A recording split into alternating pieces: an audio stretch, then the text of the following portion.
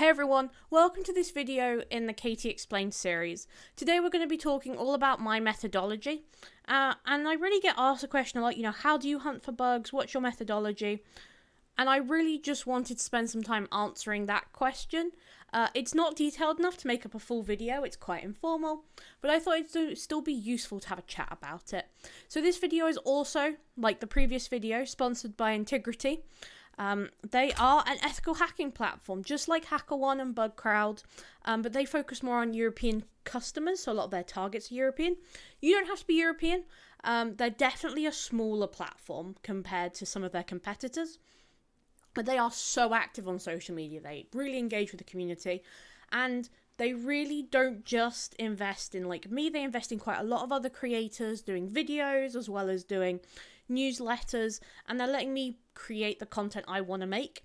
And I really don't take having like a sponsorship and an advertiser on this channel very lightly. I want you to know that I really do consider them to do amazing things for the bug bounty community. And if you're not already a member, you can sign up on the link on screen. So that's go.integrity.com/Katie or /insiderphd. A sponsorship really helps me invest more into the channel.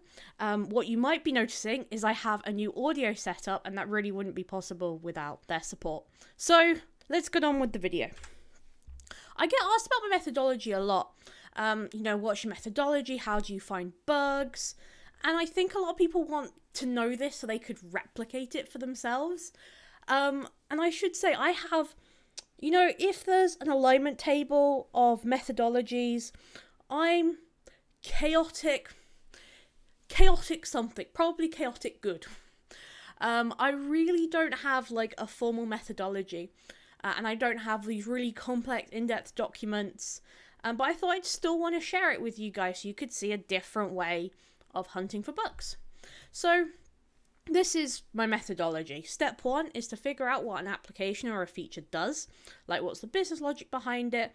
I can't go to a target and not know what their end goal is. Do they take payments? Are they a social network? What is it a way of doing? Like, why does this application exist? And I can't dig down into a feature unless I really understand it. So I take a lot of time in understanding what something does and how it works. I then click every button. Sometimes I do some fuzzing, but to be honest, I mostly just click every button. This was great advice given to me by Cody Brocious, who was just like, just click every button. And you know what? It's never led me astray so far.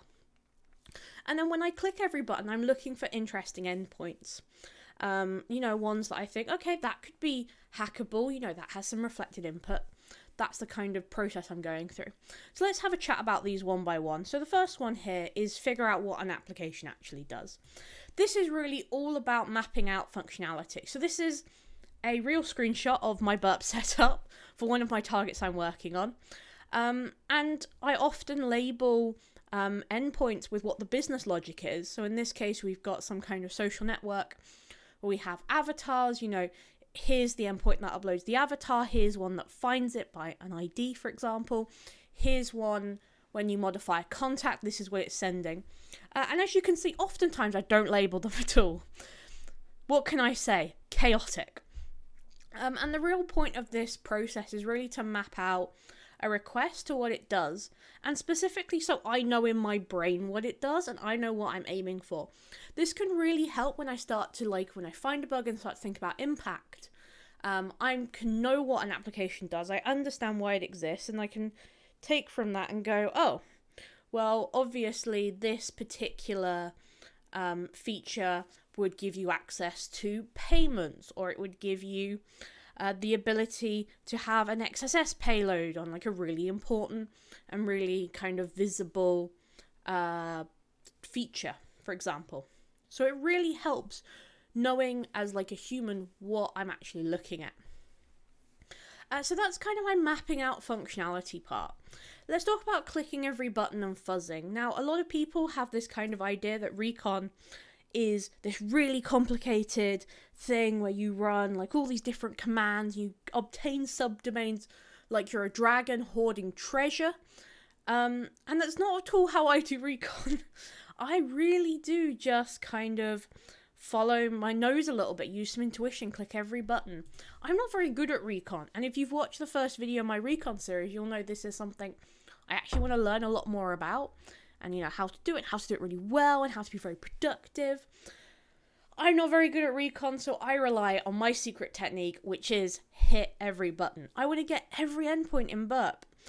Even if they don't necessarily seem very useful for hacking, maybe it's not a reflected input, it doesn't have an ID, I still want to know that feature, what it hits, because that might be useful later. Like I was saying before, when it comes to impact, I'm really looking at the kind of business impact, like the literal business impact, not just I can get a alert 1 to fire. I'm like, well, actually, I've got an alert 1, but more importantly, I have an ability to call this via CSRF, for example. So I can really start to show not just, the very simple impact, but the real, the kind of impacts that make a customer, like your target, to go, wow, we need to fix that one, because that, not liking that. So I usually test APIs, where I end up kind of looking at what might be called, additional context. So I'm not necessarily hacking the main app, but I'm looking, okay, this has a mobile app and it has an API, and it has a web app and it has a different API. I tend to focus on targets that have quite detailed APIs, and I think that's because really I'm a developer at heart. I'm formally trained as a developer. So for me, I'm going, okay, API endpoints. What am I looking at?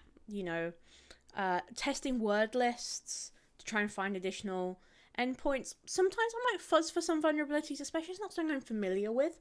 I might just run, the equivalent of a blind SQL injection. I might just run a test for a vulnerability while I'm kind of doing that additional research to figure out how vulnerable it is and what the results of that test really tell me about the vulnerability.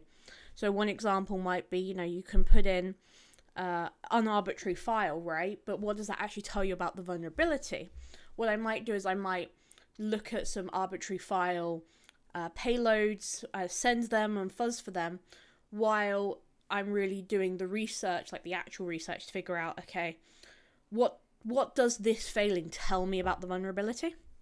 That kind of level of kind of thinking, and we'll see that in a moment. So identifying interesting endpoints.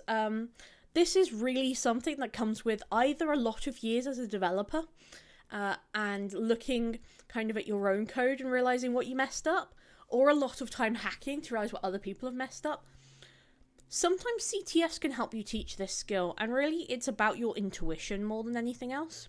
So what is an interesting endpoint? Well, I'm looking for signs of vulnerabilities. I'm sitting there going through my endpoints and going, okay, there's an ID here. I'm thinking IDOR. There's a reflected input. I'm thinking XSS. There's some kind of complex process. I'm thinking business logic. I'm seeing a lot of data coming out of the API. I'm thinking information exposure, information disclosure. I'm kind of tailoring my response to the endpoints that I see. I'm not just testing kind of blindly. I'm making sure that I'm fully aware of why I'm testing for a certain vulnerability. And sometimes these don't lead to anything. An ID doesn't necessarily mean there's an IDOR there. It means there could be an IDOR there. But that just means that I know how I'm going to adjust my testing and how I'm going to change things. So I kind of go through this cycle. Once I've got an interesting endpoint, so I've got my API endpoint that has a ID in it, I go through this kind of, okay, I'll try an exploit, I'll try a sample IDOR exploit. Does it work? And often it won't work first time. When you hack, you rarely ever get something to work the very first time you try it. If you do, you're very, very lucky. But what you need to take from that is work out why it doesn't work. In XSS, for example, you might try a basic payload. It doesn't work, it gets filtered out, and then you can adjust the exploit you try for the filters. So is it filtering out, the tags? Is it filtering out just the alert? And that can really change your approach to changing that exploit, right, and trying it again. So going through each kind of stage there. So what makes something go from kind of an interesting endpoint to a vulnerable endpoint. And really what I'm looking for is I'm performing tests for a bug. If I see an IDOR, change the ID. If I think there's an XSS, run a simple payload. And then I'm thinking, okay, did it work? If it did work, I'm then going, okay, full exploit, proof of concept. And if it doesn't work, I'm like, okay, why did it fail? You know, can I do something else to change it? To really get back to this cycle of try an exploit, it doesn't work, why doesn't it work? Change the exploit, try the exploit, doesn't work. And this is often why you won't necessarily find bugs by just throwing darts in the dark, right? You can't just put an XSS payload on every single website you visit. You've got to be smart about it. You've got to figure out why it doesn't work. You've got to, if you're interested in XSS, I'm really focusing on that because it's quite a good one because it gets filtered very obviously. But if you're looking at an XSS, for example, and you see a filter for it and it doesn't work, it gets filtered out, you should then be adapting to the filter. You should be maybe looking at the JavaScript, seeing if, you know, why it didn't work. You should really be adapting your process to match kind of what is actually there in front of you. So this is the cycle, but oftentimes I get to, you know, I've tried the exploit like 30 different times and I just expect this next one to not work either. But actually maybe it does. And what I've got here is kind of trying the exploit and exploiting it, which you might think are two very different, like basically the same thing. But your testing exploit won't be the same as your proof of concept exploit, because a proof of concept exploit really has to demonstrate impact if you want to make any money. So, exploiting the vulnerable. I'm looking for the maximum impact of a bug. I'm looking to escalate it. If I've got an XSS, I'm looking for a good CSRF to escalate it on. I'm looking for the business logic implications. I've got my notes from previously from when I was looking at every single endpoint and think about what it does. So I can go and say, these are the implications for your business. And if you want to get really good at bug bounty hunting, if you really want to pursue this as like a big thing, you need to be very good at proving you're right. So you need to get to this exploit stage here, right? Actually it does work, and write an exploit that shows this, yes, this works, and yes, you should be very worried about it, and yeah, you should fix that ASAP and please pay me. So in kind of like a summary of my methodology, I don't really do a lot of automation. I really do prefer to like follow my nose and use intuition rather than running automated tools. I also find that when you run automated tools, you don't get a lot of useful information from it that is actually human readable. If you're really good, maybe you have tools that can interpret that information, but actually getting it from even like file on computer to interpretable file on computer, you don't necessarily have human interpretation from that. And I really don't use a lot of tools either. Like, I really just prefer to work with Burp and really work with what I know. I tend to curate my own word lists. I don't tend to do a lot of automation there. And I kind of think that if you can hunt bugs manually, at least to start out, you really will become a better bug bounty hunter just because you understand the bugs. Like, you're not just sitting there running random payloads. You're being very thoughtful about what you run. You're running it with intention.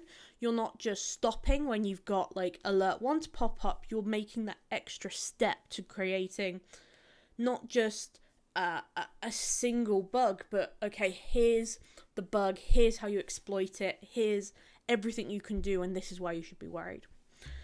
So I hope you found that video useful. I do realise that my experience in bug bounty hunting is perhaps not the same as those people that have like these crazy complex systems. I think there is a certain beauty in chaos and really not focusing in on I've got to learn this tool and this tool and this tool, and really focusing on actually I need to be able to find bugs and exploit them. Because fundamentally, bug hunting is not about the tools you use, it's about the bugs you find and how you can exploit them. So I hope you found this useful and interesting. What I'd really appreciate if you've got, different stories about how you hunt bugs. share them in the comments. You know, let's not just make the only methodologies out there the really complex, difficult to understand ones. Let's bring some chaos into it. So thank you once again to Integrity, who sponsored this video very kindly. Helped me upgrade my microphone. You no longer, legally, you cannot complain about the audio anymore. It's now illegal to complain about my audio. So thank you very much. I will see you all next week. I'm going to talk about burp and kind of do another beginner's guide to burp, because my other video looks like it was filmed on a potato. But now I know how to record a video successfully. Took a few videos, but I got there eventually. So I hope you look forward to that, and I will see you all next week. Thank you for watching.